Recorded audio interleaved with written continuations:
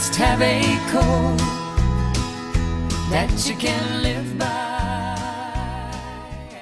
We use a core knowledge curriculum from kindergarten through the 8th grade, and then we have written our own curriculum from high school along the same core knowledge model. We really like that the core knowledge curriculum teaches sequentially through time. We do that in high school as well, and we do it with a classical approach. We read the classics whenever possible.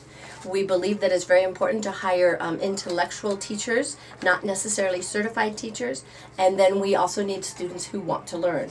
Now, we know that all students don't want to learn, so it is our job to make them want to learn. It is our job to get them excited about the curriculum and engaged in what they are learning so that they can participate in the conversation in the classroom and be more attentive and do better in school.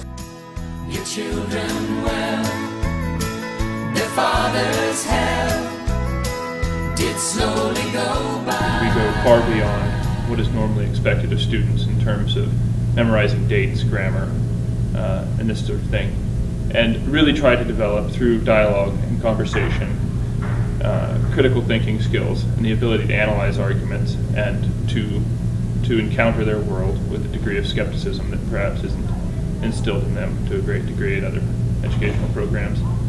What we have seen with this as these students leave is that they take these same schools not only to the colleges that they attend, but also into their jobs and into their personal lives.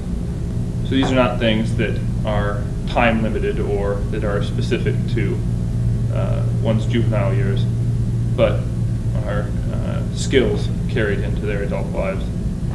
Probably one of the things I'm most proud of are the kids that had to struggle, right? A lot of rumors out there saying that we're a school for smart kids, and we like to think that they don't come in smart, we make them that way.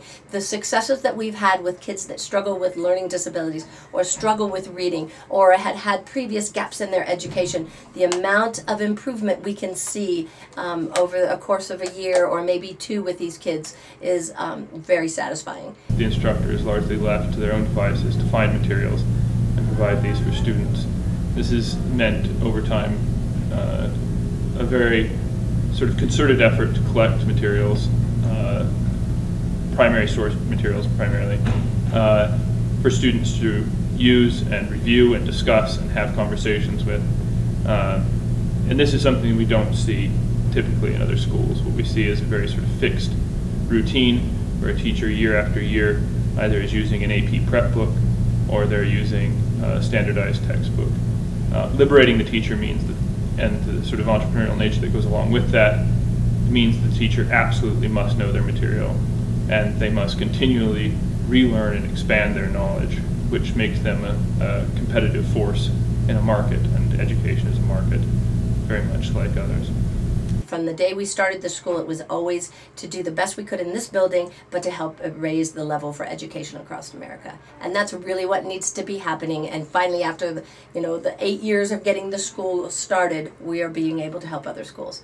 And that, I think, we can make a real difference in the country because education is obviously failing in America. Philosopher Michael Oakeshott talks about one of the things that we take away isn't so much the skill that we learned in a class as the residual knowledge, meaning the skills that were necessary to acquire that knowledge. And I think that what Ridgeview does particularly well is it provides a sort of critique or skepticism in its students that they carry on to all the other aspects of their lives. So it may not be simply that they remember how the Electoral College works, but they know why the Electoral College was designed, how it works, and they apply this same method of questioning to other events in their lives. If you're just a parent trying to help your own children, I would say teach them how to read very well. It's got to be explicit phonics, and make them love learning. And with that, the child can thrive with those 2 things. Don't you ever ask them why. If they told you, you would cry. So just look at them.